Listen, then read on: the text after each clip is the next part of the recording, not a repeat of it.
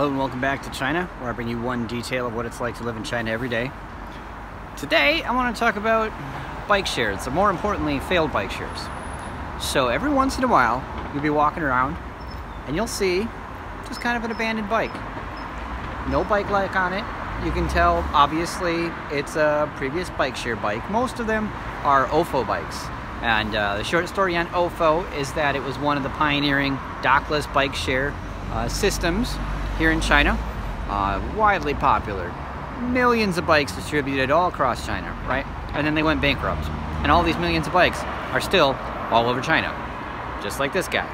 So what happens is somebody just takes the lock, saws the lock off, and puts the bike out in public.